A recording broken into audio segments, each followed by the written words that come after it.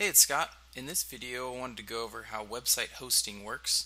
It can get a little bit confusing when you have your domain registered in one place and you want your hosting to be in another place.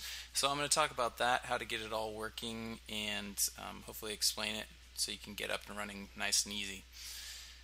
The first part of a website is your actual domain name, so www.presscoders.com.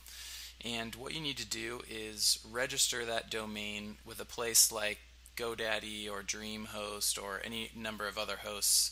They will actually register the domain for you, and you pay a fee of say $10 a year for that. And that basically just reserves your domain name for you to use in the future with a website. But it's not a website in and of itself. You need another part, and that other part is hosting. And hosting is basically just a home for your website. It's a place where you can put your files, where you have your email, and it's a server somewhere else that basically serves up your files when visitors come to your website.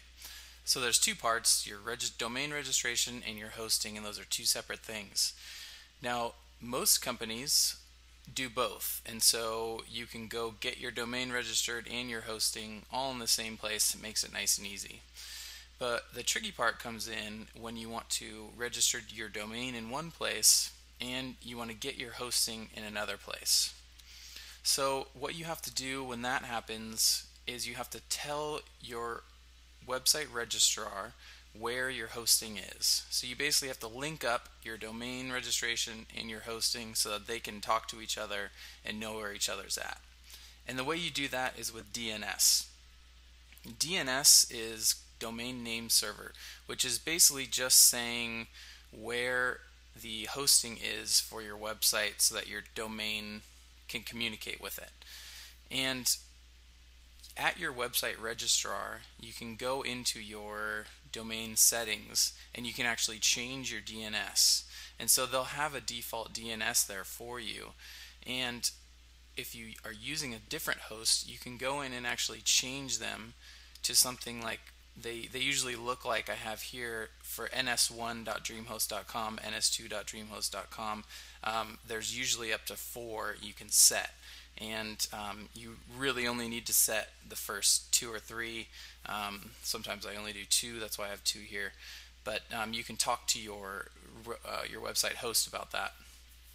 But basically you would change your DNS to these new settings that you got from your host. So just let me go over that again. You get your DNS from your website host, and then you go to your website registrar and change your DNS for your domain. So that's basically telling your domain where the hosting is. And that way the two can communicate with each other and your website will be up and running in no time. And it usually takes a few hours for the DNS to propagate across the web and to actually show up on everyone's computers, but it shouldn't take more than a day or two at most.